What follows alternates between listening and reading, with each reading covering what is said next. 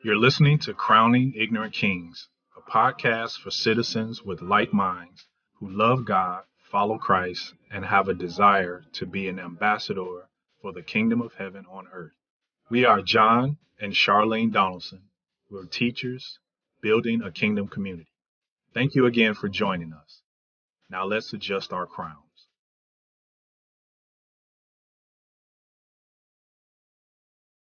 The key to effective living is the capacity and ability to manage the unexpected and also the expected.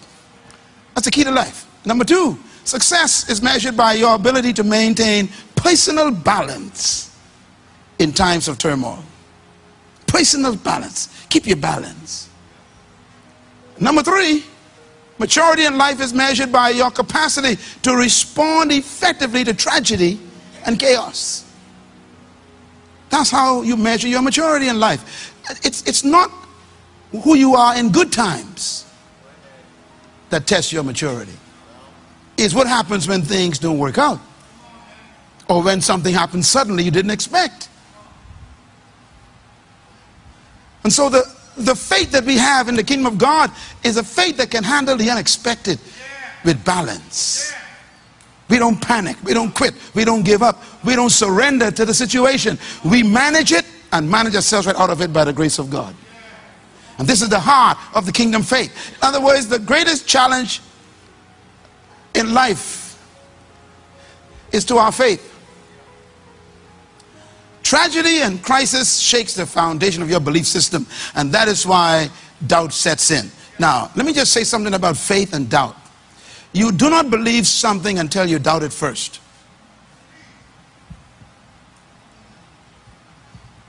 This is a Theology 105. It's a little heavier. Okay, let me say it again. You cannot believe something until you doubt it first.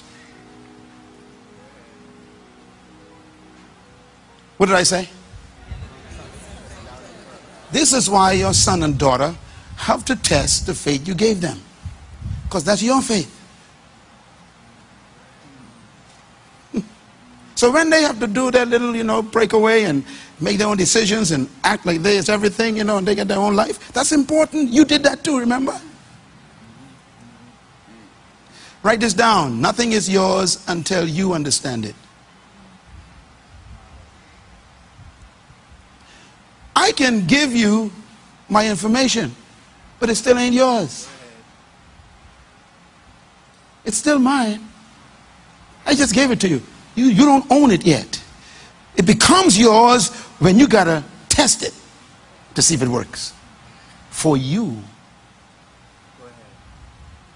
So your faith is proven by doubt.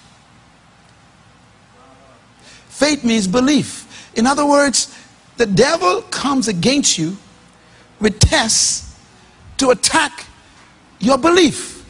He comes to test whether you believe what you've been saying all along. And he hits you usually so hard that you doubt it for a minute. And then you say like Peter, I really don't want to follow you, Jesus, but we have discovered that you got the words of life. In other words, we already thought you were crazy, but we can't find nobody else like you, so we can go with you. That's when the faith becomes yours.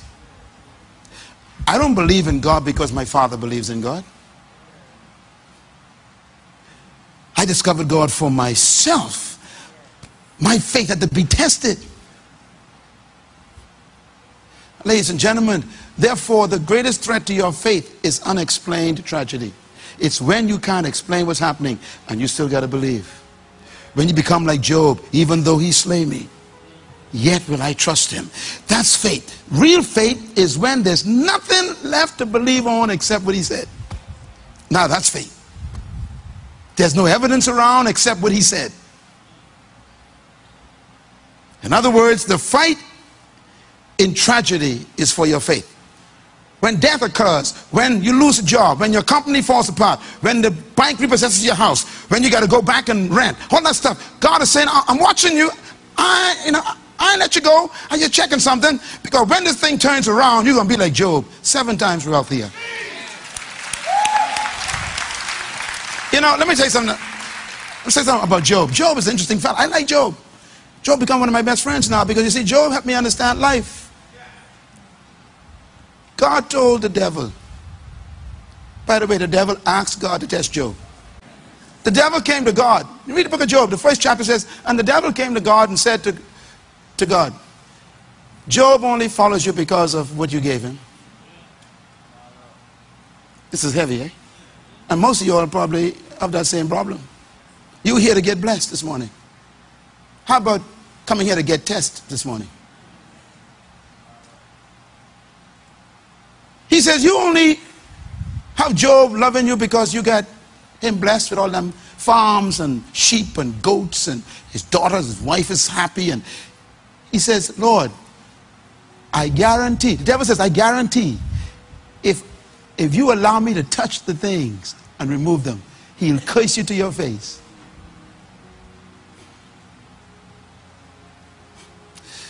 And God answered, I know my servant Job.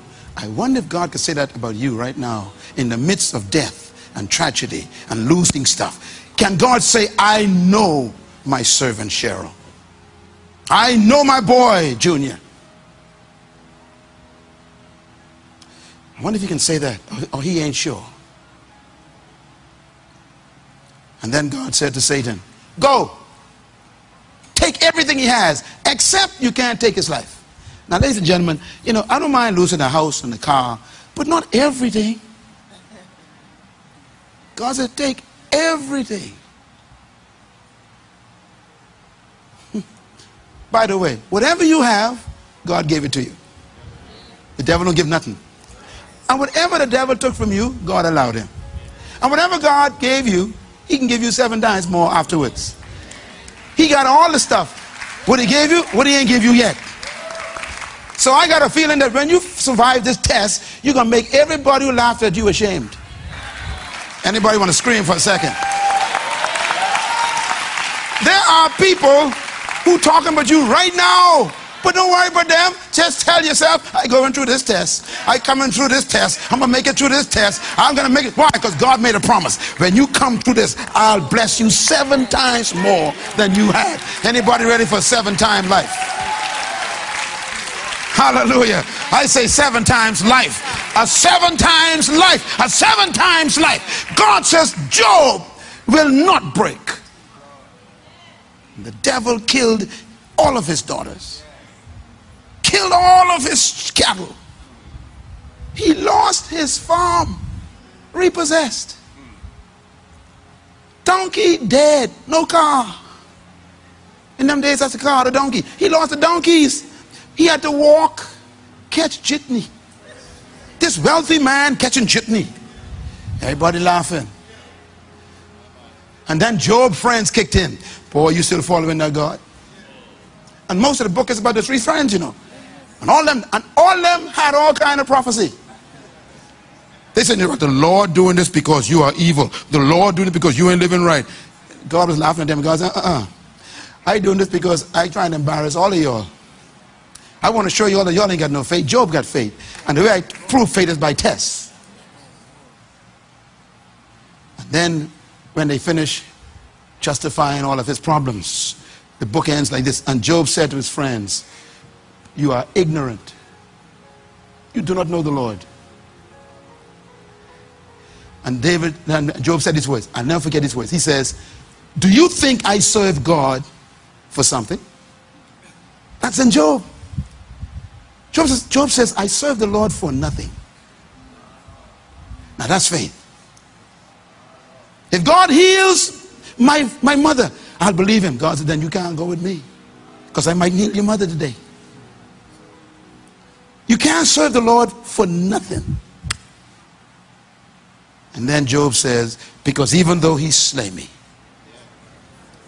yet will I trust him. I say to my Freeport family, whatever you're going through, God is watching everything. God knew what's going to happen this week. And he watches. He ain't concerned with Mark, you know. He checking you all out. Let me see how y'all can handle this. Let me see if your faith is built on a worship leader that ain't there. Here's the verse you can go home with. And when Job had passed the test, the Lord turned the captivity of Job and gave him 7 times more than he had before.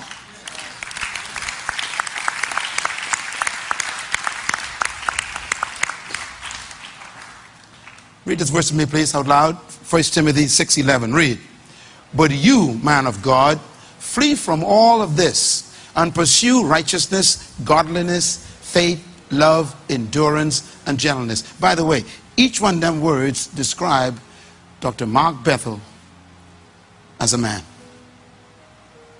When I read this, every word reminded me of him. He was gentle. He had an endurance. One time Mark was in the office working, and Mark fell over on top of the computer with a seizure. They got him back up. He said, I'm okay. I got to finish what I started. Endurance.